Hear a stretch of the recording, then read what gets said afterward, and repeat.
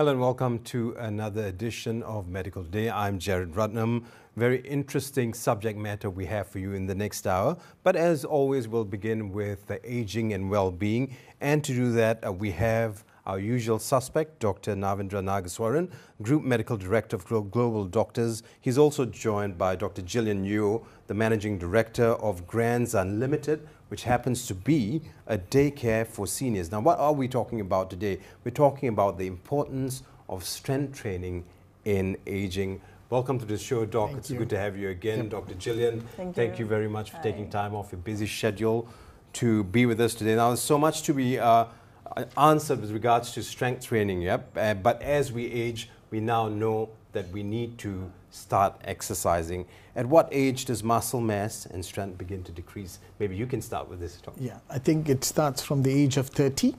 Every decade, we actually lose about 3 to 5% of our muscle mass. And as we grow older, and when we are 75, it actually hits the worst. And then 80 onwards, we become frail. So if we start doing strength training, like what you just said, that will change things around. Right. Dr. Jillian, just let me move on to you and talk about strength training for seniors. Now, how often should seniors do strength training? Well, actually for seniors or for any one of us, both aerobic exercise and also strength training are very important to our health. And according to the Center for Disease Control, right, it is recommended to do 2 to 3 times of strength training every week. And for aerobic exercise, it's recommended for like maybe 3 to 5 times in a week. Yeah, about 30 to 60 minutes. Right, but doing exercises like these, you need someone to point you in the right direction. Not really. If you are doing like aerobic exercise, it could be like cardio exercise. You can do cycling. All right. This you do not need someone to give you a guide or monitor. You can actually do running exercises like even hiking. These are also considered as aerobic exercise. But for strength training, and then of course you need someone to recommend the right strength training for you. Like if you're not very sure as in what kind or how much of a strength you need or you can able to perform, then you need that advice. Right, Dr. Navin, they say that when you build muscle, you're preparing for your older age, especially in your 40s. Whatever exercise you do, you need to be cognizant of the fact that you know what muscles you're working on. Now, I think before we get there, the other question would be, can seniors build muscle? Is that a relevant question? Yes, seniors can definitely build muscle. It is basically, you shouldn't lose the muscle. The first thing, you shouldn't lose it.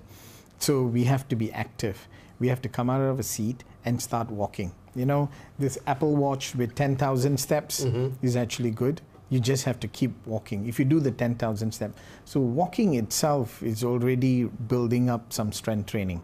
Then you do some resistance training, as what Jillian said just now. You go to the gym or you work out in a place or you go cycling. That's all resistant. So basic strength is getting up, squatting, and there are so many other things that you can basically do at home itself without doing anything else. Like what she just said, 150 minutes is recommended by the CDC a week. But generally, if you calculate the number of hours we actually sit in our chair and against what we're doing, that will give you the answer for strength training. Right. Now, with regards to strength training, I'm coming back to you, Dr. Jillian. Let's talk about using exercise equipment. Now, a lot of people can't go to a gym or they don't want to go to a gym. So you want to do it in the comfort of your home. Nowadays, we're looking at bands, exercise bands. Is that resistant bands? Is that recommended for seniors? Yes, definitely. For seniors, for a start, they should actually do body weight strength training or resistance training using whatever body that the strength that they have in their body to start off with. And once they become more comfortable with it, then they can increase the strength or increase the resistance level, like the band, the exercise band and all that. They can buy, a certain band that which has a better or more stronger resistance towards it. This is what is recommended. Right. Now, I think the other thing we want to talk about today is sarcopenia. Can you just give us a brief overview of what sarcopenia is? Sarcopenia is loss of muscle mass, and at the same time, your body muscles are weakening. So to strengthen them, number one, you have to eat well. That's the first thing we need to do. Higher protein, higher diet. So sarcopenia is preventable if you were to be active. Basically, active lifestyle is what's needed for sarcopenia. Now, when you talk about an active lifestyle, there's another saying here. A lot of people say that, you know, once you pass your 50s or your 40s, you need to be careful of the exercises you do because your bones become brittle too every time you exercise. So I don't know if there's any truth to this. Maybe you can walk us through this, Dr. Jillian. Well, I would say that is because as we age, right, we tend to have a lot of mobility issues, like you know, it's kind of hurt to our joint as well. So most of the time, all the trainings, regardless whether it's strength training or resistance training, all you have to do is take care of the joint. Yeah, I guess that's one of the downers, you know, when you try to do a squat or a lunge and you know, you feel joint pain. Yeah, but you know, over and above that, I think let's go back to what we're talking about, sarcopenia now. You know, what are the classic symptoms of sarcopenia? Basically muscle weakness, tired, fatigue, and becoming frail. See, as your muscles, you need your core muscle strengthened. If you don't have your core muscle strengthened, neuromuscularly, the whole system will start to fail. It's like a car. If you just keep it stationary and you don't move it, the car, the next time you want to make it run, it won't move as fast as what you want it. The whole electrical system will fail. The human body is the same thing. So you have to become active to make it good. So they say the go-to standard or the mecca of core exercises would be, let's say, take for example, Pilates. Now, are there Pilates for yoga? seniors? I think Pilates, yoga, all of them will. Tai Chi. Yeah. Tai Chi is excellent because it's got the resistance component and it's got the strength component. Because there's lots of resistance in Tai Chi that actually builds up neuromuscular. So not only do you build up muscle mass that you're going to lose eventually, but you will also simultaneously build up neuromuscular strength, which is very hard to build. Of course, when you talk about exercises, I mean, off the top of my head, the first thing you can think about is your legs. Your legs need to be strong. Yes. But why do you say the core first? It's not just, well, I wouldn't say it's just the core part, because the core, as we know, you know, for elderly, they tend to have a lot of musculoskeletal problem, which is the back problem. And also that has really got to do with the core training, the core and the back extension. And of course, not to forget is our lower limb, the leg. So squat come into place. And also the push-up, which is target the upper body. Yeah, so all these components, right, I would say is very important. So you shouldn't just look at one part of it. Right. So I wanted her to add on that for the core is because, like, you know, we've been always talking about our gold standard here, a 94-year-old Prime Minister. Horse riding. That was what I was keeping for. Horse riding is something that you build up your core, so you're straight. So you need, so that it's already building resistance and you're able to do that. So that actually does help a lot. Now, when you talk about sarcopenia, are there treatments out there for sarcopenia? There are drugs. There are known as adenocorticotropics. There are also HRT. But you know HRT that women take, there are a lot of side effects, and the effects are detrimental to your whole well-being. But there are medications for treating sarcopenia. In a worst-case situation, There are some that's being investigated too at this point. Yes, correct, absolutely right. But I would still think the simplest treatment would be active exercise. That's it. So that would be the best treatment. Is there a cure for muscle wasting? I guess that's the... There is a prevention. There's a prevention, there's no cure for it. There is a cure which is reversible. You just have to do twice if you lead it towards damage of your muscles or loss of muscle. To build muscle back takes you longer time compared to losing it. So if you prevent it, then you don't have to work double time. Right.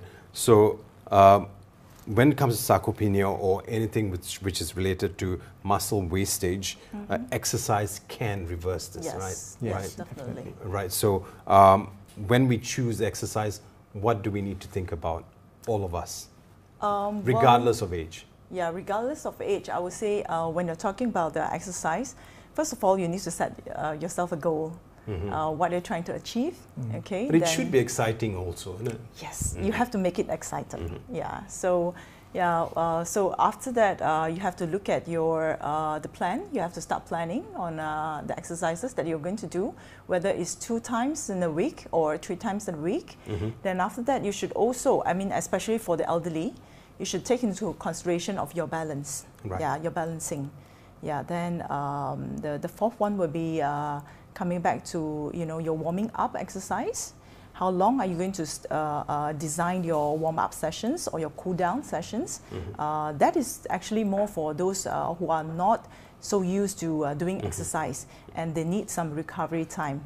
Right. Yeah. So because for the first time after they started their exercise, right? After a long period of time, they have not gone into a gym or exercise routine, they might feel muscle soreness. Right. Yeah. So then you have to. And that's only normal if you get muscle Yes. soreness. Yes. But there are also people who talk about using collagen. Now, is there any truth to this? There is yes and no again, but there are no proven studies to prove it. But collagen does help, like starting from your joints and all that. But you have a lot of side effects. The problem is you've got a lot of heartburn, reflux, nausea, digestive dysfunction. And as you grow older, digestion system also tends to slow down. So we wouldn't want to encourage that. The simple day-to-day activity would be the best way to prevent and to also regain all the losing muscles due to age. Right. Dr. Jillian, I'm going to have you have the last say. Well, give us 5 strength training tips for older adults. We've got about 40 seconds left. Yeah, I would say first, of course, is to know your objective. What is the goal that you're trying to achieve? Yeah. So when you are in your 60s, let's say, so you set a very realistic goal, as in what you are trying to achieve at your age, not when you were in your 20s. Then secondly would be your plan, your strength training plan. Goal, plan? Yes, yeah. Then third one is the warming up exercises, all right? And of course, not to forget to take care of the joint as well. Yeah, recovery time. And I'm going to make it very short. So step, squat, lunge, walk, jog, hop, and skip. And that was a tip by Dr. Navin and all our friends at Global Doctors. Thank you very much. It was a pleasure to have you all here. And we do hope to have you in the studio again at some point to talk about exercising when I become a senior. Thank you very much. Thank you very much for staying with us right here on Medical Today. We'll be back just after a short break. Stay with us. This is Medical Today on BNC.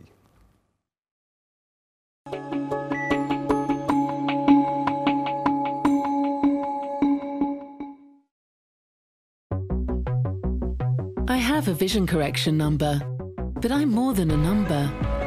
When I'm not enjoying my little sunshine, I'm enjoying my city's modern architecture. My Essilor lenses go beyond my correction. Their Creasel technology shields my eyes from reflections, scratches and smudges for optimal clarity. I'm more than a number. I'm a crystal clear catcher of the perfect image. See more, do more. Essilor. Ask your eye care expert for advice.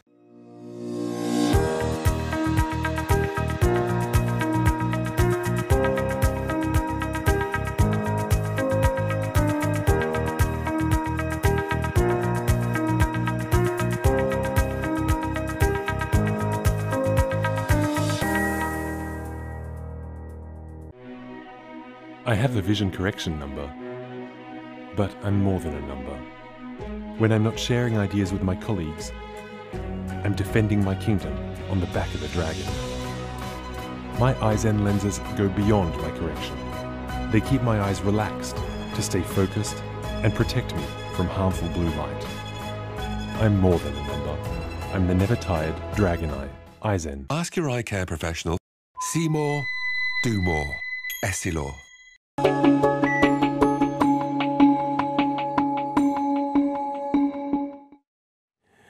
Hello and welcome back to Medical Today with me, Jared Ratnam.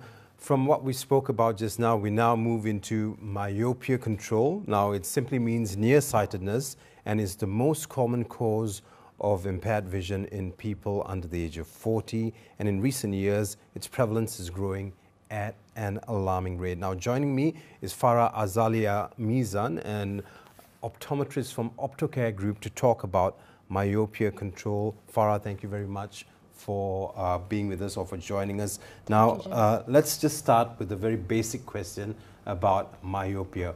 What is myopia? Myopia is actually a scientific term for nearsightedness. It's a elongation of the eyeball, our own eyeball. We can't focus very well because due to the long eyeball of the shape of the eye compared to the normal eye. So the focusing of the vision is in front of the retina, which we're supposed to focus the vision on.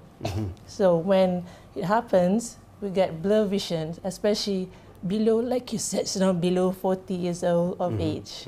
And it's tremendously attacking all the youngsters nowadays at early childhood. Right. So I'll give you a chance to clear your throat while I talk about this. Now, in recent years, there's a prevalence and it's growing at an alarming rate. Correct. Now, why is this? Is this because of the dawn of the internet age, social media, people are in front of the computer screens? Why is that? Like you said now, when we walking into a house, like when we unplug the Wi-Fi, everybody like, oh, hello, what happened to Wi-Fi? Because the tablets and the gadgets are all around us nowadays. So we can't actually say when is the good time for screening for kids, because that thing is like just nearby them. So is it safe to say that we now have a myopia epidemic in the world? It's safe to say that. Right. So what does it mean for optometrists? You know, does it mean more studying, more understanding of how we can stop myopia or slow it down? At the moment, there's no studies that we can prevent myopia from attacking of onset. Don't buy computers for your children. Yeah, but the prevalence is alarming because in 2010 it's only about less than 50 population of the worldwide is myopic. But by 2050, I think the prevalence said it'll go more than 50% of the population is myopes. So if we want to simplify it a little bit more, what are the risks of a myopic eye? The risk, when we have myopes, the risk is actually if you have high refractive error, so later on in life you might get pathology like disease of the eyes. Okay, to even simplify it for those of us who don't understand, what is a refractive error? How would you? Refractive error, the one that you are using right now, Yep. Okay. is specs. You correct your refractive error of the eye, which cause the myop. Right. So specs essentially helps to correct the refractive error of the eye. Right. The term is dioptric, the power of the, it called dioptric power of the refractive error. Like just now you said, there's textbook and studies, you can't prevent myopia from happening, but you can slow it down. Right, right. So now when you talk about myopia, what is myopia control? What does it actually mean when we say our topic is myopia control? So what does it actually mean?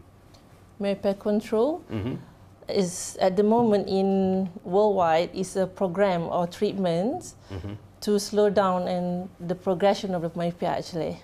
It's not to prevent from it happening, but to slow it down, especially at childhood age. As like all optometrists advise, as our practice in Optocare, we also advise children to drop by to any optometry practice to get their eye tested as early as 3 years old onwards to see whether they have symptoms of myopia or not.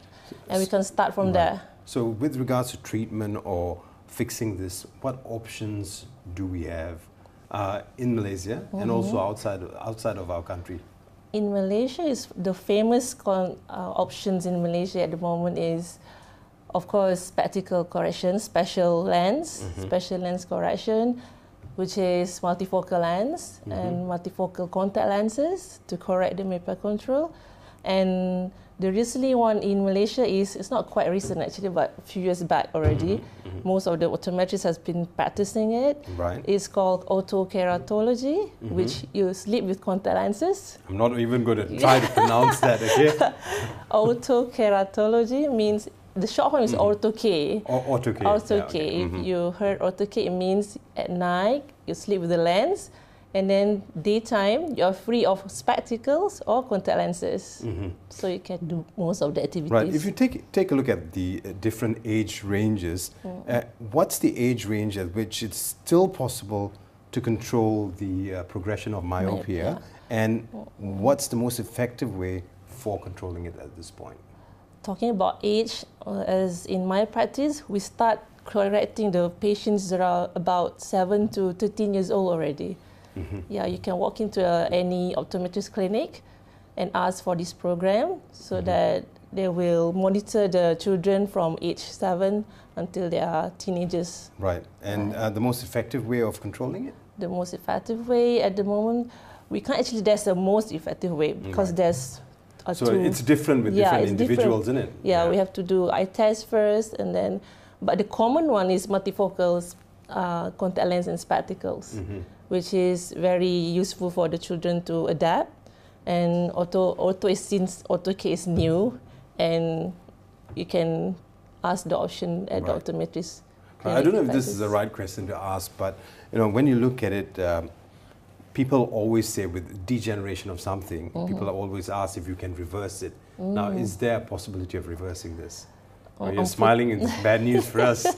So, unfortunately, if you don't have parents with myopic or you don't have a quiet myopic refractive error, there's no chance of reversing the myopia actually. Now, okay. But we can slow down the progression.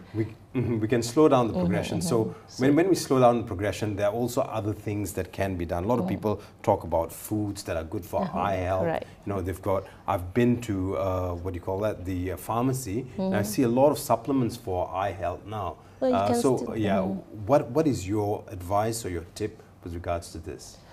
For talking about remedies, you can still advise children, especially youngsters, to get their vitamins, veggies, broccolis, all that, and carrots at childhood age to prevent all those diseases later on. But once myopia occurred, you have to slow it down by taking all these, by using all these treatments. Right. So you need to eat your vegetables, with carrots being one of them. Okay. You know, they always say carrots are good for your eyes. I never knew why. The vitamin D's and and for youngsters, since they like gadgets so much nowadays, right? So we advise them at least minimum 2 hours outdoor activity, at least, so that they can refocus their strength of the eyes rather than. So outdoor activity is very good. In the sun, of course. Yeah, of course. You know, just tell your children, go out there, sun. Play. There's something called a sun outside. Ada matahari kat luar. There's sunblock. You can use sunblock if you worry so much. So this is very important. Going out and playing in the sun and upping your levels of vitamin D. Yeah. Limit the gadgets times indoor and. How is that possible? Even I mean, my children. You have children. Yeah. Do you find it possible to limit gadget time? So we have to be a very firm parents there. Yeah. But what you can do while they're using the tabs, you have to monitor the length of the position of the tabs and the gadgets, not too close in front of their eyesight, at least the arm length. Right. So like that. So. And then the lighting have to be very fully equipped, not in dark room or on the bed without any room lights, because it's really harmful actually. So in short, no gadgets in the room, in the dark. If you can do that. Yeah. Well, let's take a look at one more question for you. What's the long-term risk for high myopes, so those of us with high power, so to speak? Is it true that these risks are not mitigated even though if they go through LASIK or other corrective work? The long-term myopes, if they have high refractive error later in life, they might have ocular disease like retinal detachment, means our focusing area of the eye get torn. Right. So because of the stretch of the eyeball, the length of the eyeball is stretched.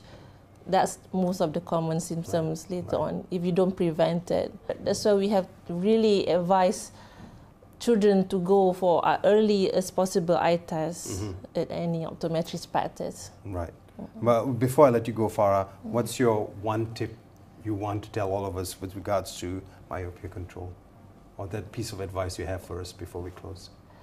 So the topic today is about myopia control, and usually it's related to children because late or adult already got myopia. We can't reverse that, or we can't even slow it down when we are adults. So please bring your children to any optometrist practice and get a proper comprehensive eye exam, and you can ask about myopia control to the optometrists themselves. Right. Farah, thank you very much. We just spoke to Farah Azalia Mizan from Optocare Group. She's an optometrist, or trained optometrist to be exacting, joining us talking about myopia control right here on Medical Today. We'll take a short break and come back just after a break. Stay with us.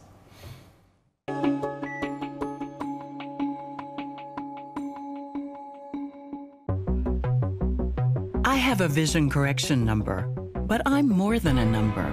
When I'm not teaching courses, I'm taking steeper grades and tight corners. My SLR lenses go beyond my correction. They make my vision as sharp as my reflexes to capture every detail from near to far at any speed. I'm more than a number. I'm a rapidly focusing champion of courses. See more, do more. Essilor. Ask your eye care expert for advice.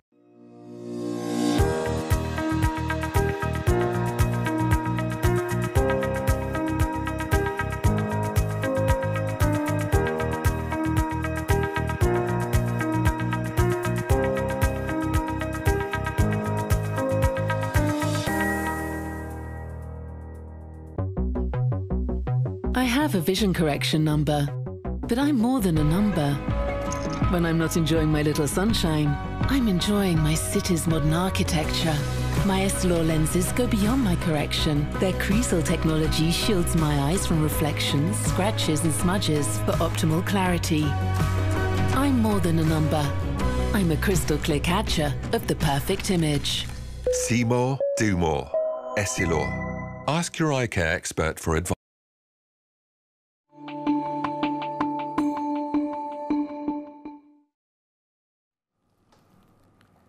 Hello and welcome back to Medical Today with me, Jared Ratnam. We have a very interesting segment for you right now, talking about heart attacks. Now, warning signs of a heart attack. Are you at risk? This is always a question we need to ask ourselves. Now, our host, Nurata Amin, spoke to two very interesting people from the Regency Specialist Hospital. She spoke to Dr. Paul Ling Hing. He's the resident consultant cardiologist. She also did speak to Fong Yan, who's a dietitian from the Regency Specialist Hospital. Let's take a look at this video.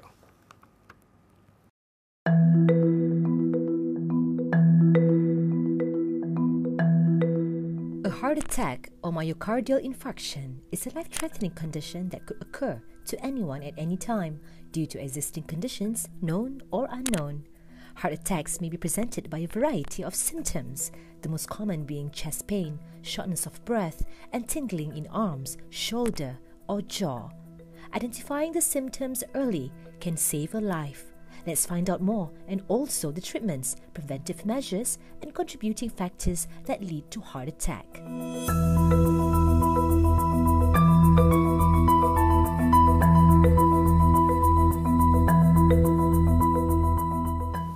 Dr. Paul, hi. It's good to have you with us on Medical Today. You're welcome. So, what is myocardial infarction, or as we call it, heart attack? Okay. Myocardial infarction is a serious medical condition. It actually happens when there's an acute blockage of one of the blood vessels that is supplying the heart muscle. It occurs and is actually a life-threatening event. Because of the blockage of the artery, damage will set into the heart muscle, and the heart muscle will become irregular, and suddenly the patient can develop what we call a cardiac arrest, in which the heart stops on its own. So it's actually one of the conditions that is the very commonest cause of cardiac death in the young and in the older population. So does that cover the types of heart attacks? There are multiple types of heart attack that we are aware of. A heart attack basically just means damage to the heart muscle because of an interruption in blood supply. The one that we are most concerned about is what we call a ST segment myocardial infarction. This occurs suddenly, acutely, commonly in the 40s and the 50s, but there's actually a blockage of the artery because of a blood clot inside. This is a condition that is life-threatening. People have to be aware that they have this condition when they have the chest pain and to seek urgent treatment as soon as possible. Otherwise, the mortality and the prognosis for a heart attack is very poor. It's estimated about 30% of people who have what we call an ST elevation myocardial infarction never make it into hospital. They actually die at home because of a cardiac arrest. So it is also very important that we are aware of it. And nowadays, a lot of people in the public knows a little bit about what we call cardiopulmonary resuscitation, or CPR. This is basically a procedure that can be learned in which we will try to actively restart the heart by pumping the chest to provide blood flow to the rest of the body and to the brain when the heart is stopped while we are waiting for urgent medical treatment. All right, so in your opinion, what is the contributing factor to developing heart disease? There are multiple risk factors for developing heart disease. High blood pressure, diabetes, overweight, elevated cholesterol level. These are all what we call risk factors. One of the risk factors that is actually the most serious cause of a sudden acute heart attack in the younger population is actually smoking. Smoking is prevalent in Malaysia. About 40% of Malaysians actually smokes, and it's actually one of the countries where smoking is actually more frequent in the young. In other parts of the world, smoking is actually reducing, but in Malaysia, it's still increasing. Smoking actually harms the blood artery to the heart because it causes the blockage of the heart to become unstable, in which there will be a blood clot that accutes, happens suddenly and blocks the blood flow to the heart artery, causing a heart attack. So of all the risk factors that we have in causing a heart disease, smoking is actually the one that we can actually prevent. Because this is something that we, from our willpower, should be able to stop. The rest of the risk factors, like your genetic risk factors, your descendants, your race, these are certain things that we really cannot control. If we are born in a family where there's a very bad history of a heart problem, it's something that we really cannot alter. But smoking is something that we should be able to change. Right. How about cholesterol, doctor? What is the safe level to maintain your cholesterol? Okay. Elevated cholesterol has been associated with heart disease, and it's been proven in many clinical trials that elevated cholesterol is a predisposing for developing heart disease. Now, in terms of how high your cholesterol is, it depends on a few factors.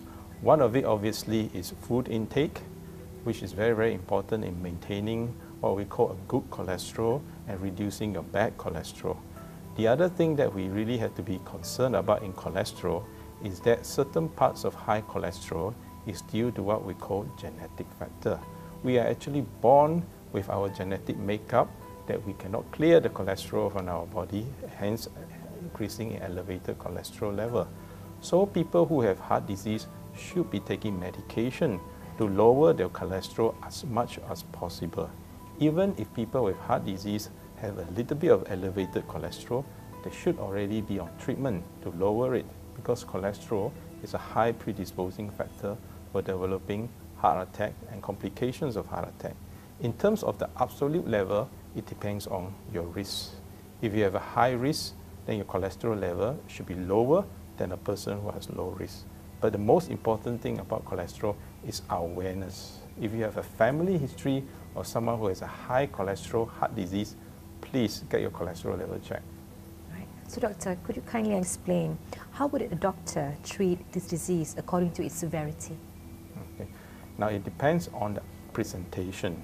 If the patient comes in with a heart attack, we have to go and do something urgently. We have to do a procedure in what we call coronary angioplasty or stenting. Okay. It has to be done to prevent complications to the patient. This is the first thing that we do if patient comes in to us with a heart attack. The sooner we do it, the better the prognosis is for the patient. For certain other conditions where it's not so acute, where it's not a heart attack but the beginning of heart disease, we have to do what we call an angiogram to see what the condition of the artery is. All right, coronary angioplasty and stenting. So besides that, how does it work compared to other alternatives such as coronary artery bypass surgery? In coronary angioplasty and stenting is actually a minimally invasive procedure. Okay, in the procedure, what we actually do is we make a small cut or incision in the hand of the patient or in the groin of the patient, in which we thread a very long catheter up all the way to the heart, and we find out where the blockage of the heart artery is. Once we identify where the blockage is and what is causing the problem in the heart attack, we thread a very small wire and a balloon across the blockage, and we open up the blockage with the balloon. After the blockage has been opened up with a balloon, we actually put in a stent. A stent is basically a metallic spring, and we insert or put the stent in where the area is blocked in to prevent re-blockage of the area. Right. It's actually a minimally invasive procedure. The patient doesn't need to have any general anesthesia. It is normally completed in 1 to 2 hours. Patients love having this procedure done compared to other alternatives. In other alternatives, in patients who have very severe blockage, including all the 3 arteries or in multiple blockages, and if they have diabetes, then sometimes they have to go for another more invasive procedure called a coronary artery bypass surgery. In this procedure is actually an invasive procedure requiring at least a week stay in the hospital and in ICU, where a blood vessel is actually taken from the leg and from the chest and is what we call grafted into the blockage to basically bypass across the occlusion to provide blood flow to the vessel. So coronary angioplasty and stenting is now the routine preferred first-line treatment for a heart attack because it's non-invasive, it's actually less fussy, and it actually provides very good data and prognosis to the patient. All right. So now we want to focus on time, of course. As you said, you have to treat it as soon as possible. So time is an essential factor in treating a heart attack. So how much time does a person have to survive the attack before it is fatal? Okay. Now the first thing to know about timing is the heart is basically a muscle. The sooner the treat it, the better. The longer we leave it, the heart muscle will die during a heart attack. Okay? So the first thing that your patient has to be aware is they have to recognize that this is a heart attack. Now, not just pain. In some people, they get profuse sweating, they faint, and this could also be signs of a heart attack. So the first thing is there to be aware that this is a heart attack and seek urgent treatment. I have told you already that nearly 30% of people with a heart attack die at home. They never make it into hospital because of what we call a cardiac arrest. Of those that make it into hospital, 10% still die in the hospital despite best medical treatment. So time is of essence in getting the patient into the hospital. Once the patient is in our emergency department, in our emergency room, then we will do what we call an electrocardiogram, which is the ECG reading of the heart. If this confirms a heart attack, then we have to get the cardiologist to come in to do the coronary angioplasty and ballooning treatment. This is potentially life treatment. So most hospitals will have a guideline in terms of how fast we should proceed to treat this patient. So most international guidelines say that from the time that the patient comes into our emergency department to the time that they get treatment, it should be not more than 60 minutes if possible. The faster, the better it is for the patient. So I think any prevention of, especially for this disease, should start at a tender age. So what would you think the best way to educate our young ones? Okay, I think obviously the best way to educate the young one is basically a promotion of a healthy lifestyle, a reduction in sedentary activities. We are now launched with epidemics of handphones, smartphones, computer, myself included, my children included, and I have addiction to handphone nowadays. I think that is a very bad epidemic that is going on. Sedentary lifestyle leads to obesity. Okay? And obesity is a great predisposing factor to not just a heart problem, but to a whole host of other problems like early diabetes, high blood pressure. Okay? In the past, we know that diabetes people normally get it in the 40s, 50s, but now I'm seeing children in the 10s, in the 20s who are starting to develop diabetes because of this sedentary lifestyle problem and this weight problem.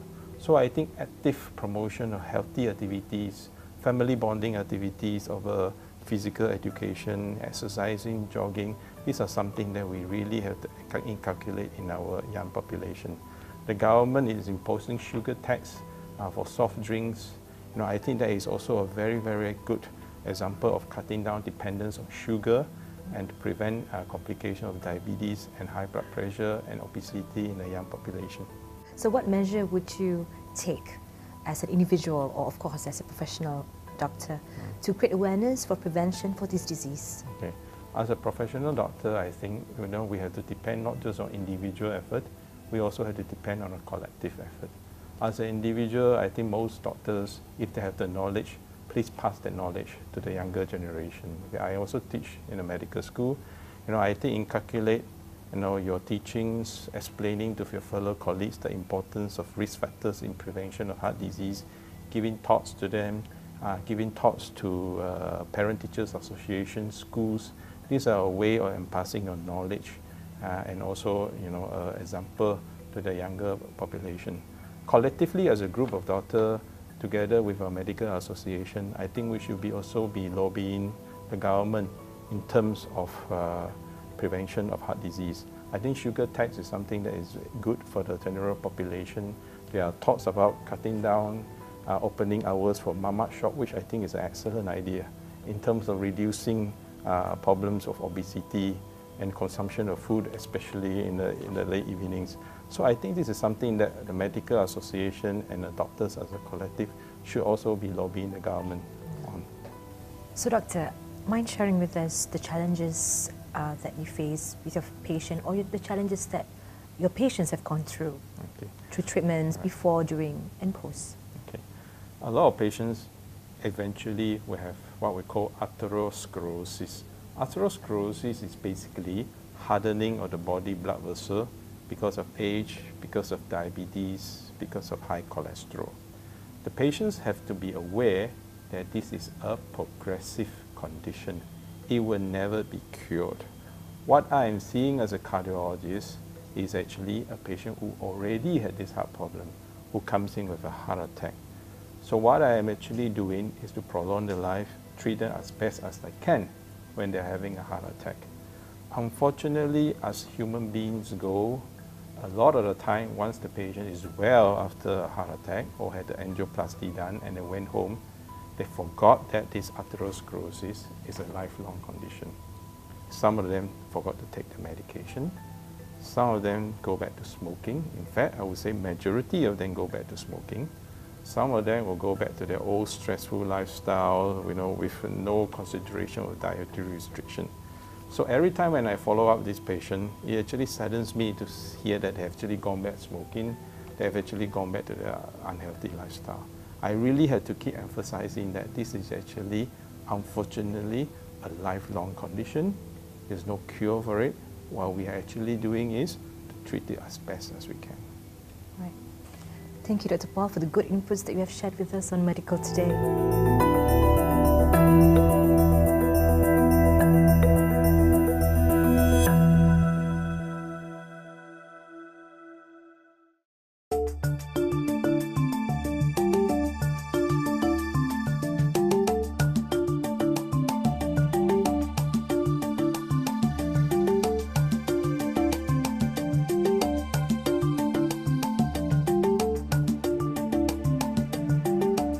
For the patient with heart disease or high cholesterol, the dietitian will do a comprehensive nutritional assessment including a diet recall with the patient. Based on the diet recall and the patient's culture, we will give them a proper nutrition interventions by educating them how to identify the types and amounts of the oil they can consume, understand the food nutrition label, and also provide them some tips to do some lifestyle modification.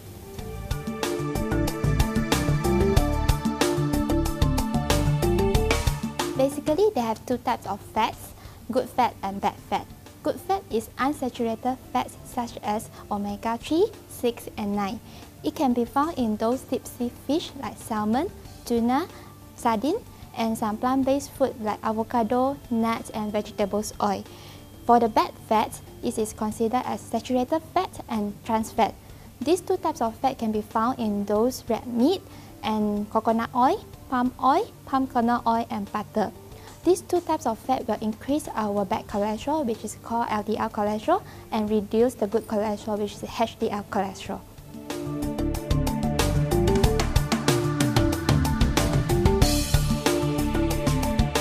Nowadays, many people were concerned about the margarine and butter.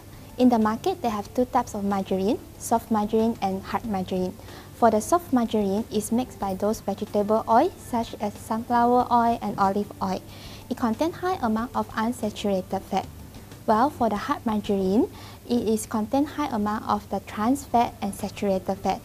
Well, for the butter, when we look at the nutrition fact, it also contains high amount of the saturated fat and some amount of the trans fat. That's why, as a dietitian, we are not recommend them to take the hard margarine and also the butter.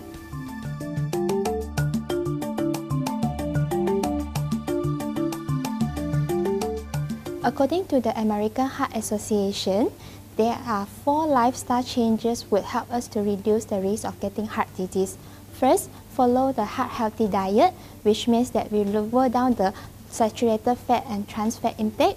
At the same time, increase the dietary fiber intake from the fruits, vegetables, and whole grain. And also, we have to be careful about the salt intake. Second, be physically active. We recommend the patient to do at least 150 minutes of exercise per week, such as jogging, brisk walking, swimming, and attend some fitness classes. Third, to be concerned about your body weight. By losing about 10% of your current body weight will help us to reduce the risk of getting heart disease. The last one is to stop smoking and drinking.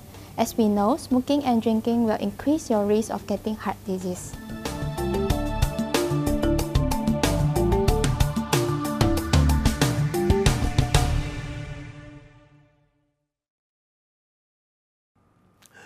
That was our very lovely Nurata Amin speaking to Dr. Paul Ling, a resident consultant cardiologist from Regency Special Hospital, and also Ms. Fong Mok Yan, a dietitian from the Regency Specialist Hospital, talking about warning signs of a heart attack. The question is, are you at risk? Please go check with your primary healthcare specialist if you have any signs. Well, stay with us. We'll take a short break and come back with our final segment right here on Medical Today.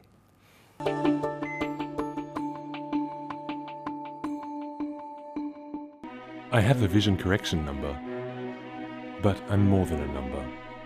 When I'm not sharing ideas with my colleagues, I'm defending my kingdom on the back of a dragon. My Eyezen lenses go beyond my correction. They keep my eyes relaxed to stay focused and protect me from harmful blue light. I'm more than a number. I'm the never-tired Dragon Eye, Eyezen. Ask your eye care professional. See more, do more. Essilor.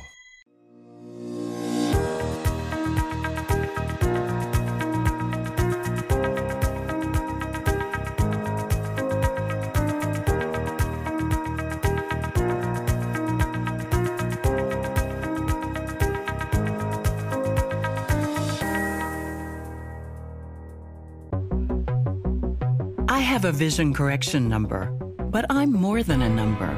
When I'm not teaching courses, I'm taking steeper grades and tight corners. My SLR lenses go beyond my correction. They make my vision as sharp as my reflexes to capture every detail from near to far at any speed. I'm more than a number. I'm a rapidly focusing champion of courses. See more, do more. Essilor. Ask your eye care expert for advice.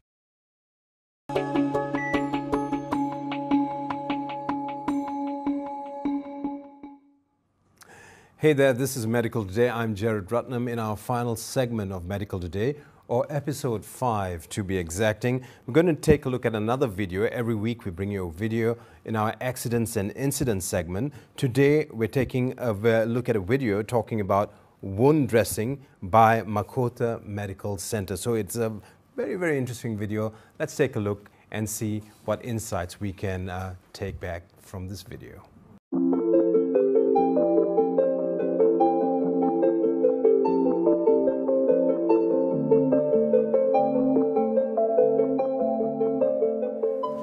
This is a demonstration on wound dressing.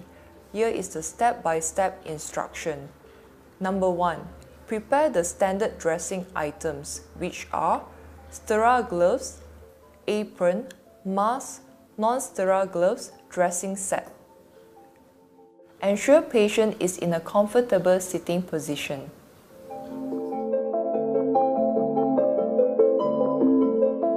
Wear apron, mask, and latex gloves to remove patient's wound dressing. Perform hand hygiene. Open the outer layer of dressing set.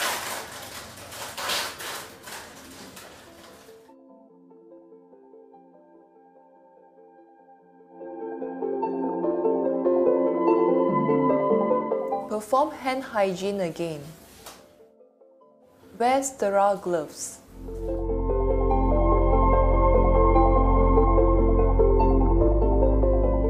Perform dressing. Use correct aseptic technique while doing the dressing.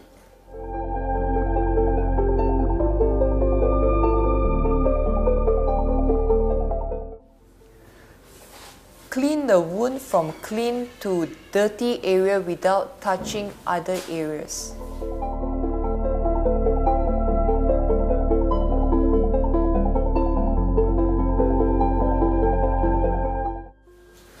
Discard all used dressing items, then remove gloves and masks.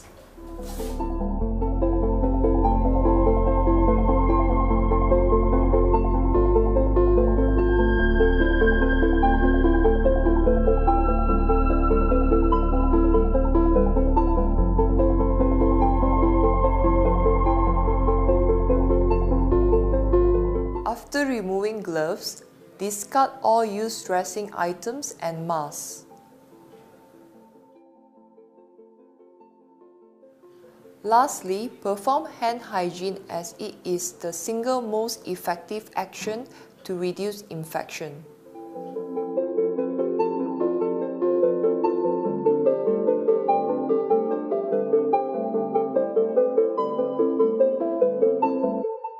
Another very interesting video there for you right here on Medical Today. That was something about wound dressing by Makota Medical Center.